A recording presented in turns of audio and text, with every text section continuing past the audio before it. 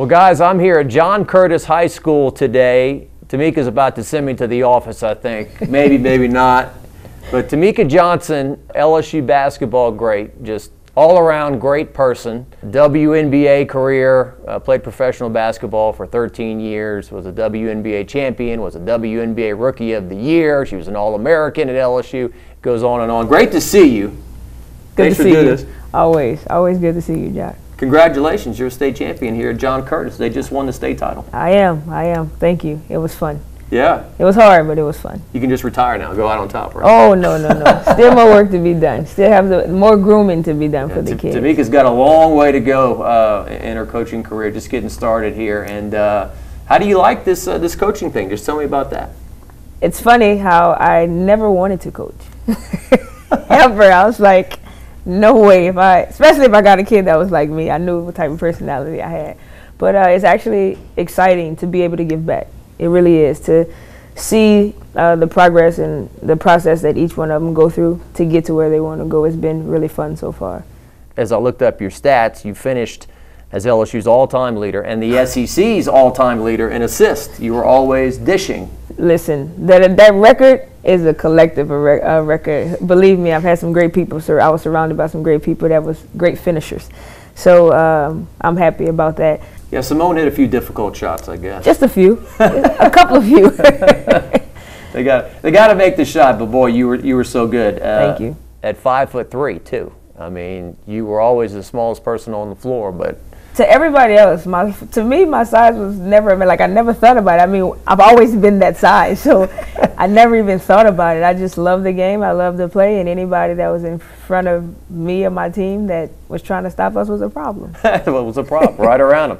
Temeka, from 2001, the 2001-2002 season through 2004-2005. I'll talk to you about all that in a second. But first, LSU women's basketball has really captivated the headlines. It has really generated more talk than LSU women's basketball has generated, quite frankly, in a decade or more.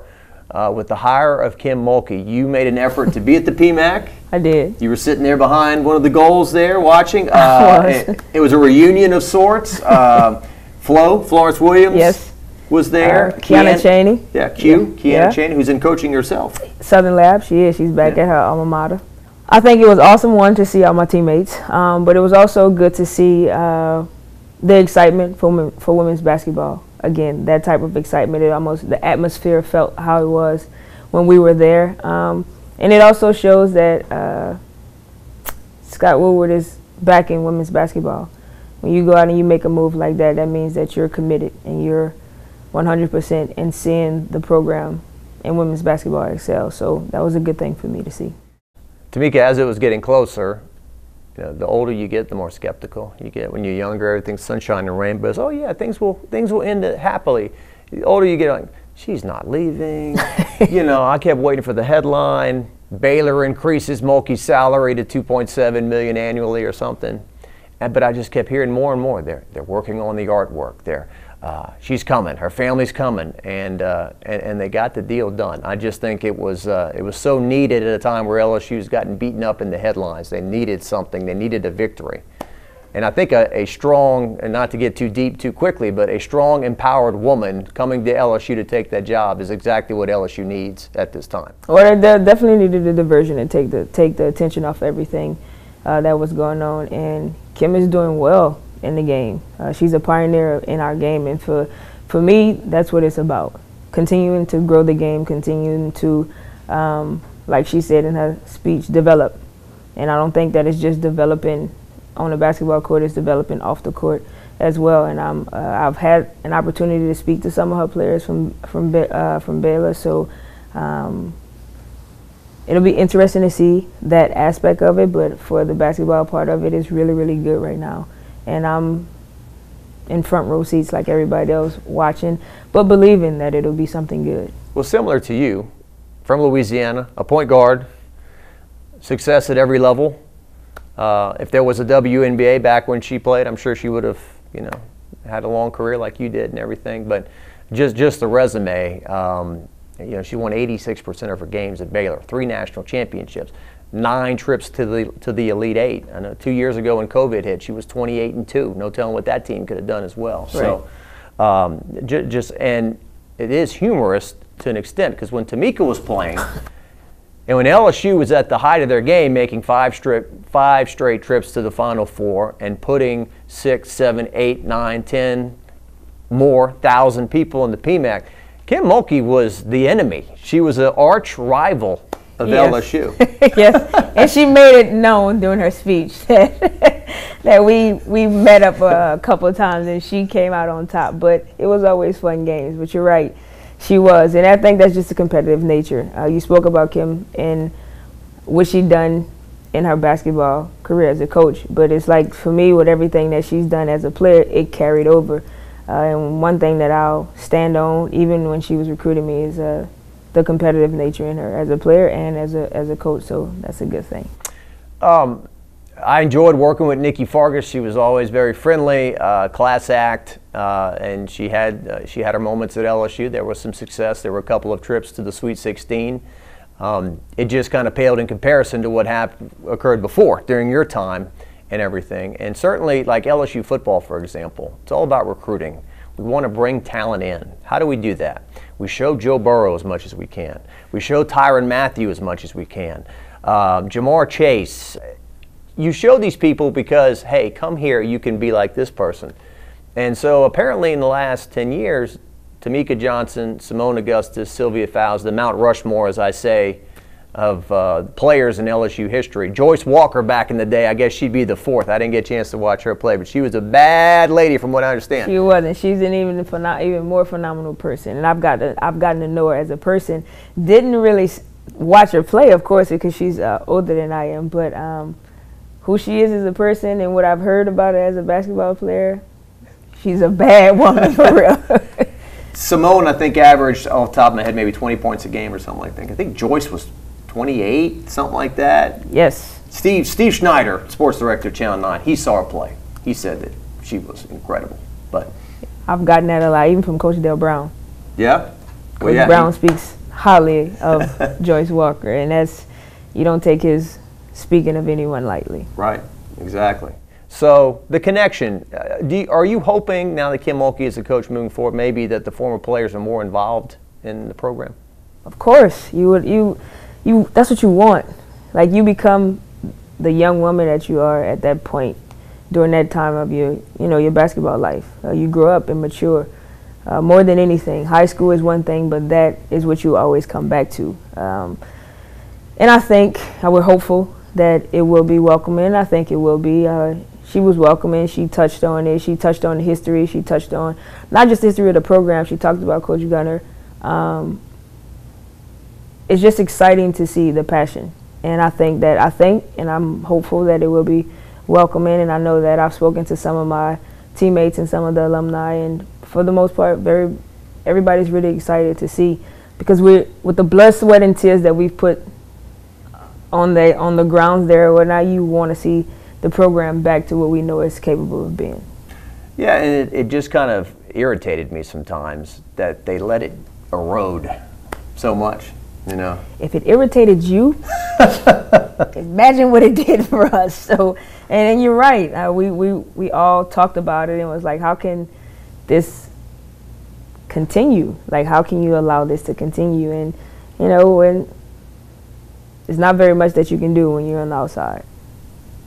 Yeah, because in the heyday, as I talked about, I looked up the averages. It was like, I think Simone's senior year, the average was 7,200. And I would even say that is higher, because you play those games early in the season in November and December when you're playing teams you're going to beat. People are doing Christmas. They're still involved in football. When it really became basketball season, and we sometimes joke in Baton Rouge, basketball season doesn't start till like mid-February, right, till people start really going to games. Right. But I remember your senior night, your senior day. I think I was getting shots of you guys on the floor looking around, and just 10, 11,000 people there, and entertained and into the games. And when March rolls around, the longer LSU's on television making these runs, that's free advertisement for your school. Absolutely. And I think, listen, to come into the PMAC, the fight song is on, to hear the people cheering, ranting and raving, and just as excited, it makes the hairs on the back of your neck stand up. And like you say, to go from that to seeing where there's nobody in there was absolutely disheartening, and it was hard to watch. And that doesn't mean that, you know, Coach Fargas was terrible, what she didn't do. I can't say what she did or didn't do, but seeing is believing. And to see that many to the lack of, it's kind of like you work so hard to help Coach Gunner in her process of building a program and raising up to the level of status to be respected, for the game to be respected. To see it diminish the way that it did was sad for us. Nick Saban is the best at what he does in college football. I've heard him at times say, you know, people make a big deal about my coaching methods and my strategies, and it ain't that hard. I get the best players. You know? That does help. Right. And so, and a quick funny story, after you had left, when Bob Starkey took over the team in 2007 and they're making a run in the tournament, LSU's going up against Gino Auriemma. I remember this. and UConn in Fresno, California. And so Bob Starkey gets up at the podium during the LSU press conference and very hysterically kind of, poor me, you know, oh, I've got to go up against Gino, and he's better looking than me, he's better dressed than me, right. He's a better coach than me, you know. And so Gino comes and does his press conference by himself, and I repeat everything that Starkey just said. I said, he says he's better look, you're better looking than him, you're a better coach, you're better dressed. You know. That's all true, but he's got Sylvia Fowles. Right. Absolutely. And another one that I was excited to play with, doing phenomenal things, still playing in the league.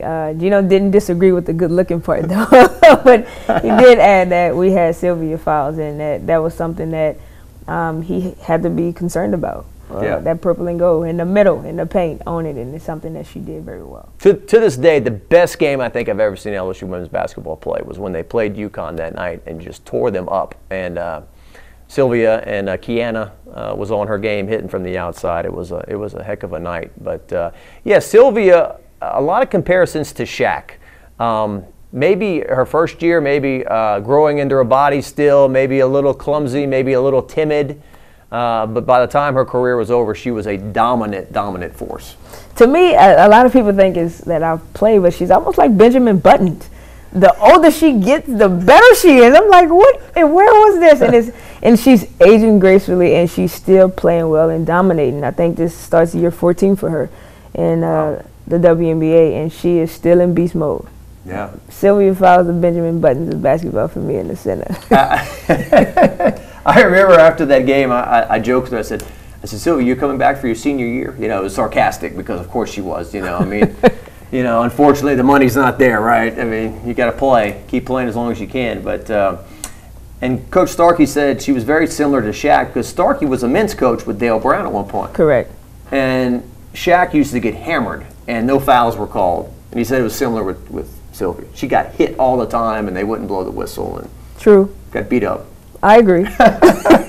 When you're smaller, you just fly and hit the ground, right? No, because I ain't get him either because I wouldn't fall. I was like, you can't penalize me for being strong now. Yeah. But it was true. Like, Sil would get smacked and hit on and grabbed and jersey hanging out of our shorts, and they like, just get up. I'm like, what? So, you know, all right, Sil, you either keep asking them to get them off you, or you taking it to your own hands and get them off her. And I think she's starting to learn that part, and she got better with footwork. So, how many gold medals?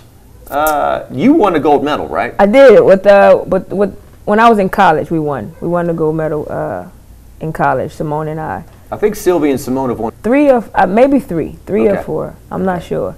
It's a lot. Yeah, it is. We got a lot of gold between the two of them for sure. Let me. So Sue Gunner, I always have great respect for the group of women who were coaching at that time when women's sports were so disrespected and so treated like an afterthought. You know, Sue Gunner, Dee Dee Bro, Yvette Girard, you know, Pat Summitt obviously, you know, won all those championships, and Leon Balmore over at Louisiana Tech, who Kim Mulkey played for and coached with and all that. But I just remember one thing about Sue. It's become more common now with coaches when they talk to you like if you ask a question, he would say, well, Temeka, you know. And it's a little thing, but it's a big thing when somebody addresses you by your name. And I kind of remember Sue Gunner was the first to kind of do that. You know, I'm just this little geeky kid asking questions. Well, Jacques, you know, well, Matt, you know, and I wish I had more time to cover her because she was tremendous. She was a phenomenal woman. Coach Gunner could have asked me to go through a wall, and we was going to do it one way or another, and we wasn't going to ask why she needed us to. And it was, I'm not just saying it because of, you know, oh, I played for her. No, she was that type of person. She didn't care if you was the janitor or the CEO. She was going to treat everybody the exact same. She had respect for people. She loved the competitive nature in every last one of us, but who we were as women was more important to her. Who we became as women is what she talked about more than anything. Anything that got back to her, but we wanted to do, Coach Gunner was like that parent that you never wanted to disappoint, honestly. I'll tell you my first true lesson on character, and this was before I understood the relationship that her and Coach Summit had.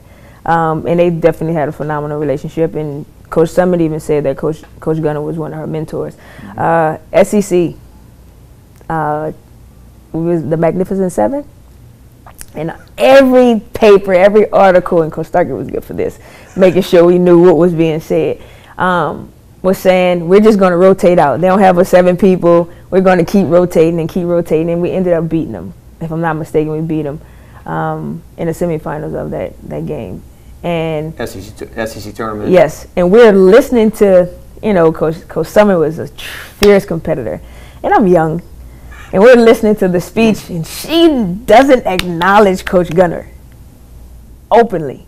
Now, whatever they talked about after it I wasn't going to know, but openly she didn't acknowledge it. And she was just talking about everything that they did wrong.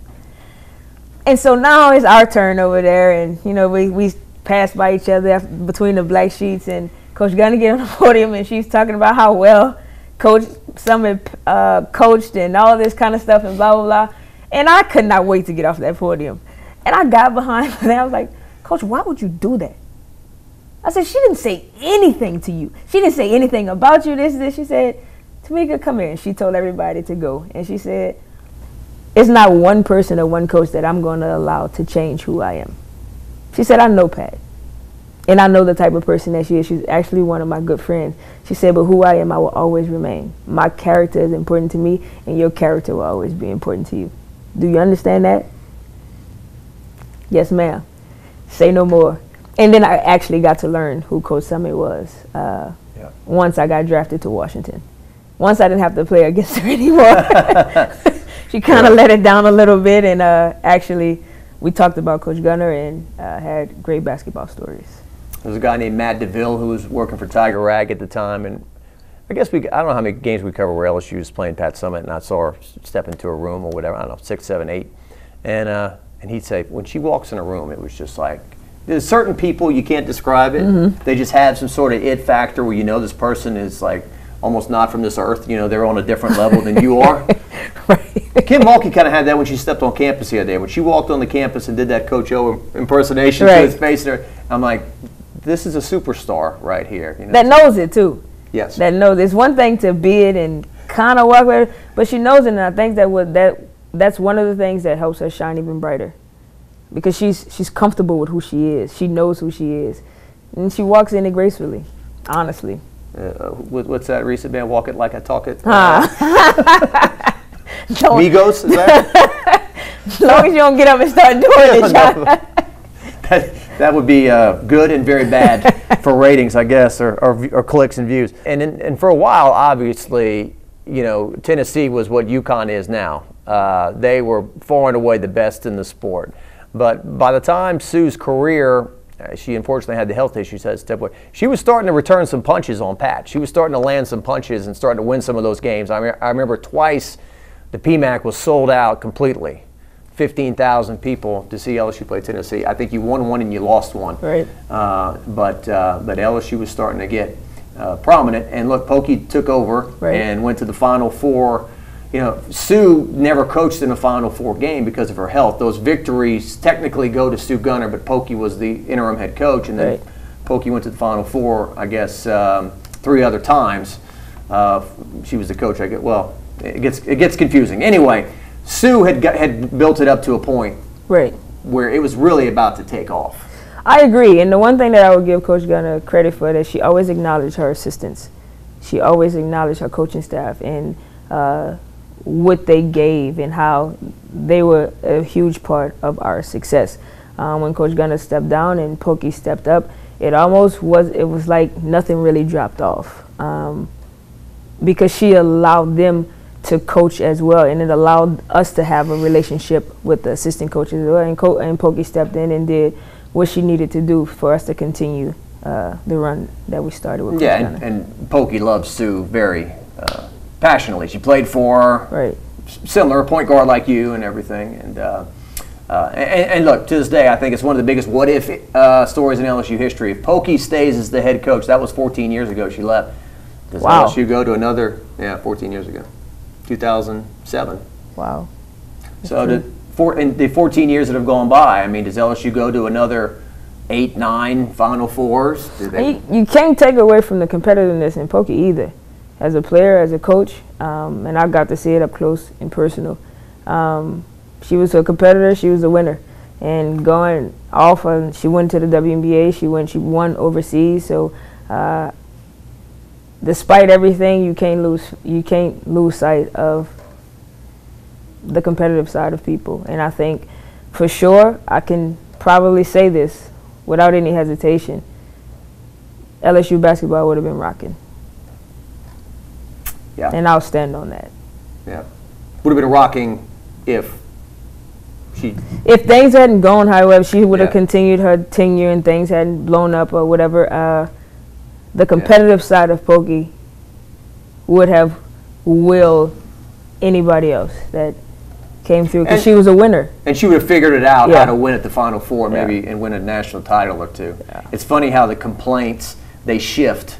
Like it used to be, well, they make it to the Final Four, but they hadn't won a game. And now it's like, can we win a game in the NCAA tournament? You know? Absolutely. You get spoiled. Absolutely. You do. And I think the run that we had definitely spoiled a lot of people. It was funny to me because it almost made me think that I had to question how long I had been out of school. Because some people would say, I remember when y'all were in the Final Four. And I had to question, like, gee, that was a long time ago. But the excitement that we brought was something that people were still holding on to.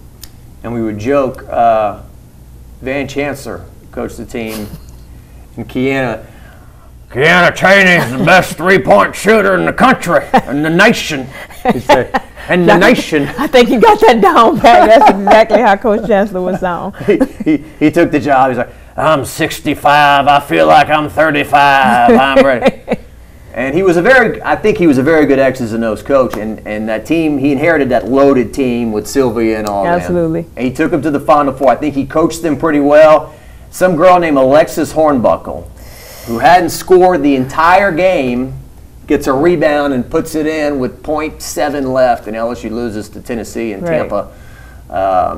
That team had a shot to win it all, but that was a tough day. And then the next day, I think Sylvia was the #1 pick in the draft. Number two. They let Candace go #1. We forgive them for that, though. We forgive them. That's right. It's kind of hard to fight against it because she kind of lit it up her rookie season too. Candace is she is a superstar without a doubt. I remember those battles of you guys going up against Tennessee and Candace Parker and now she's thriving. Is she a player and a broadcaster these days? Yes. Doing it all. How about that? Well, look, and then to go back, Temeka's years at LSU, okay, your first year, second round of the tournament, second year, Elite 8, and you beat Louisiana Tech to go to the Elite 8, which was a very big deal at the time.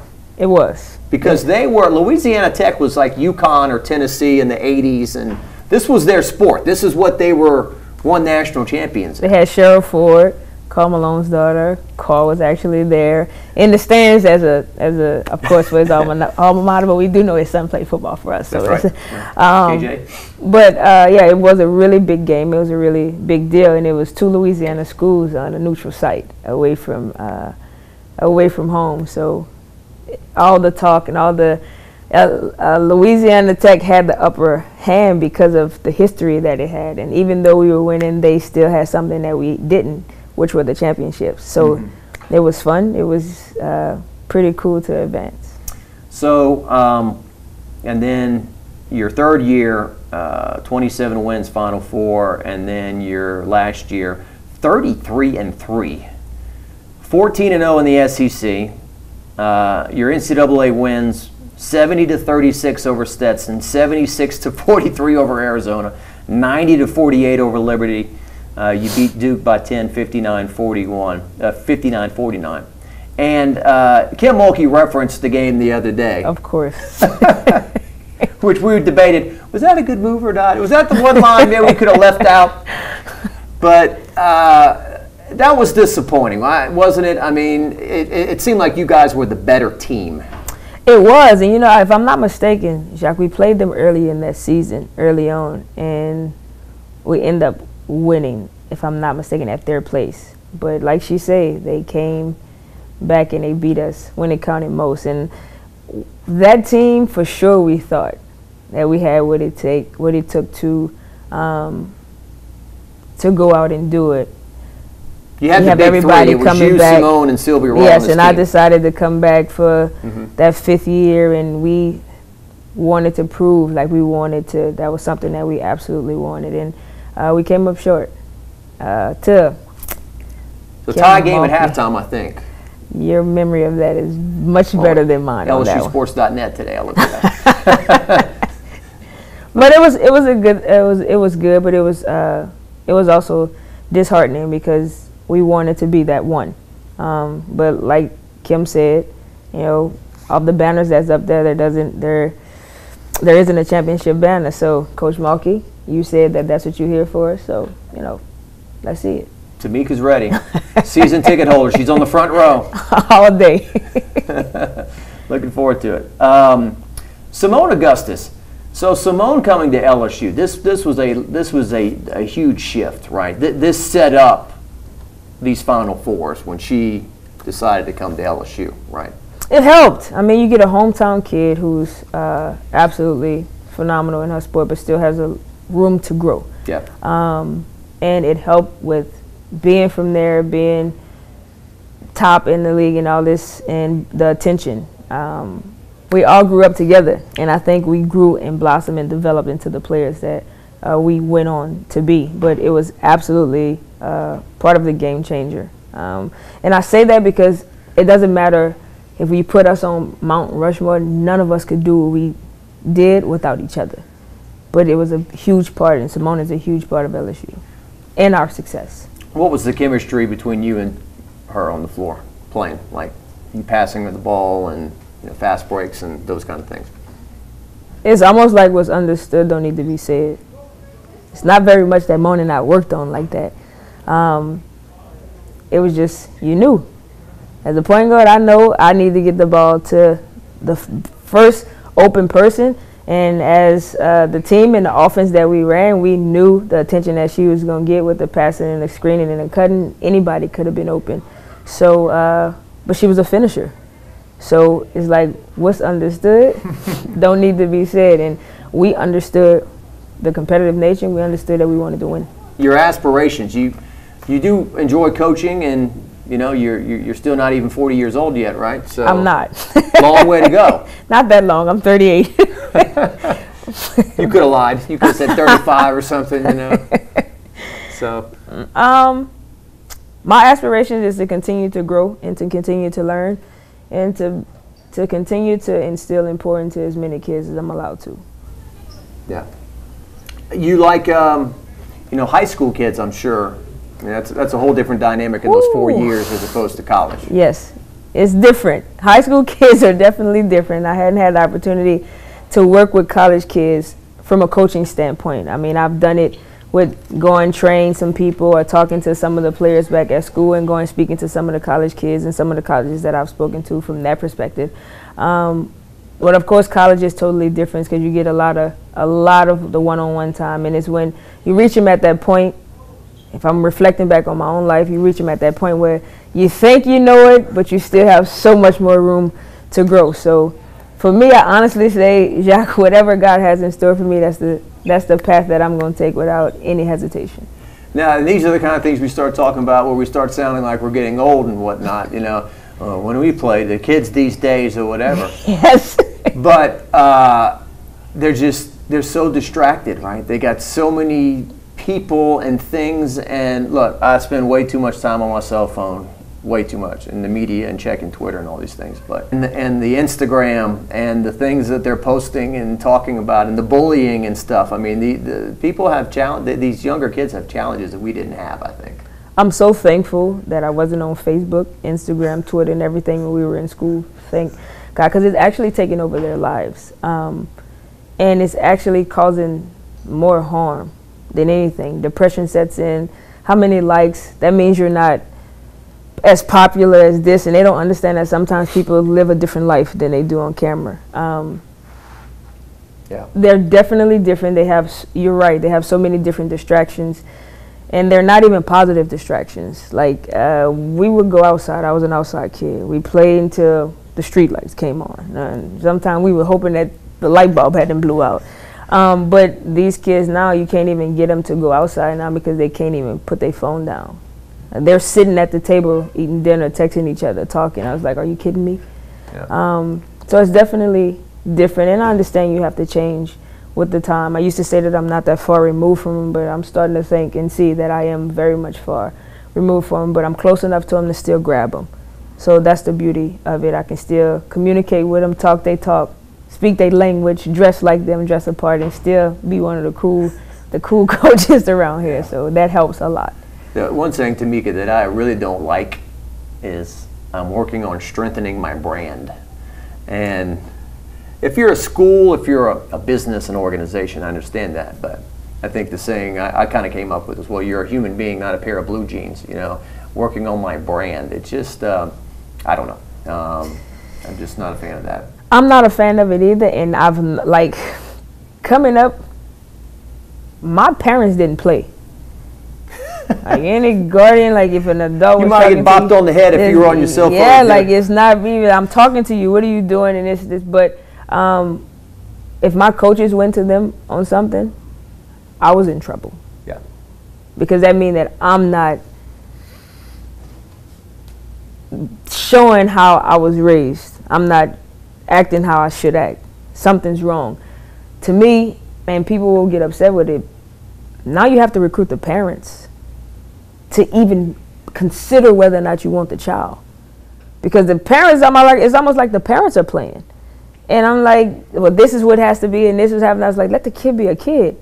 Allow the kid to enjoy the game. Yeah. I say, don't take the fun out of it, because when the business aspect actually hits, then it's going to be like, I've already done it, and they're not going to want to do it anymore. Allow them to enjoy it for as long as possible. So it's more, parents are so involved in this, and it's one thing if you're cheering and you're rooting and you want the best for your kid, and it's this, yes, it's another thing when you're trying to get the best this and the best that, and they need this for their brand, they need this video, and this has to be coming. It's like everybody's on social media in competition with sometimes your own teammates. I'm like, yeah, I don't have time for that. This is what's going to take place. And I think the beauty of it with me coaching is I get an opportunity to say, I don't have to exploit your child, I don't have to do anything, I don't have to do, because everything that you can possibly want your child to do, I've done. So it's like I've already kind of taken that road to help grab their hand to walk them down it, if allowed. If not, then I'm not the If coach I was for you. playing for Temeka, I'd listen to her. I'm going to say that. Thanks, John. I think her resume kind of speaks to the fact that she knows what she's doing. She might have an idea about Seeing is believing for these kids, though. Like, we could talk about the resume and all this kind of stuff. Like, I literally had to take my whistle off one day and say, I'm not your coach. And we played 5-on-5. I'm not your coach. What do you think about this? I'm not your coach. Don't ask me anything. And I'm playing, and it's like, oh, she still can play. I was like, come on, man. Like, usually, like, Lisa and Dawn them couldn't tell me, Google me, because that wasn't then. Now I can say, okay, go to YouTube and look it up. That's still not enough for them. So you have to, sometimes you have to get out there and show them that you can still do it. It's not black and white video, you know. No, it's not. We've graduated to some color. I'm not in the black and white era. Sorry, I am in the color era. The old school announcer. Oh, here comes Temeka Johnson. Let me tell you, she's Yes. a great young lady. All right, makes a layup. Like, you might need to be doing some voiceover. Well, I'm in the wrong business.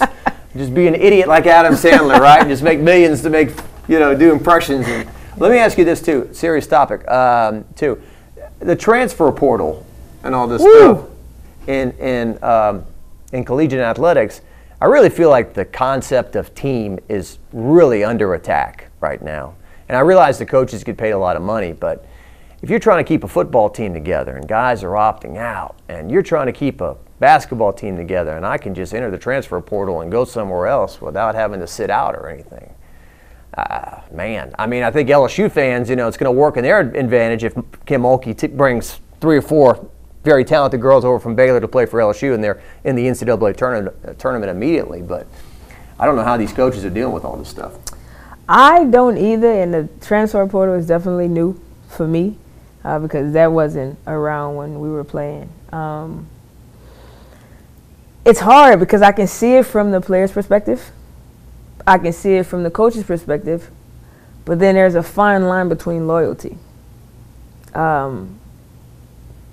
And there's not a sense of it. And I think it goes back to AAU, where AAU is totally different than how it was when we played. And some of these kids, oh, you don't play? Well, I'm going to play for this other team. And you start to it becomes a pattern. Now, we can look at it now at college because that's what's on the news and stuff that's up on the forefront the most. But I think it starts younger, where there's no sense of loyalty to anything. At the same time, coaches, from that standpoint, I understand it's a business and you need to be able to do it. But the fine line for me, Jack, is that the loyalty is a gray area. And it gives the kids like this out that they absolutely take upon the drop of a dime. So for my question would be, how much are you willing to fight for what it is that you absolutely want? Because they're in life, and sometimes people don't understand that basketball is not just a game, it's absolutely life. So in life, are you just going to give up on everything and say, I'm going to go start something new? Right. You're not going to be able to do that. You have to be able to go through some things to appreciate the better value of it at the end. If you're Joe Burrow, that transfer, that's a little different. Right. Then I'm a freshman. I'm getting my butt kicked over here, so I'm gonna pitch a fit and leave or something like that. Yeah, I'm gonna go find somewhere else where I can be that person, or somebody else gonna allow me to be the top person. Not, I'm here. I'm underneath a phenomenal coach, if that's the situation, and I can grow and learn and prosper to be who it is that I believe I can be. But that's another thing. Most kids don't know who they're capable of being. Yeah. Well, you were in school with like Matt Flynn and Marcus Randall. Marcus didn't get to play all the time, but he did get to play here and there because he stayed. Right. And who forgot about the Bluegrass Miracle? Exactly. Exactly. You might be part of a moment, that people will never forget. Right.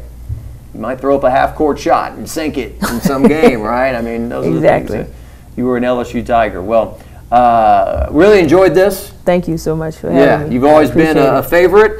Thank you. And just a great person for everyone to look up to as a player at LSU, WNBA level, and now a coach here at John Curtis. They're very proud over here, and rightfully so, a state champion. It's Temeka Johnson. Appreciate you being here. And thank you. Thanks for stopping by. Thanks for having me.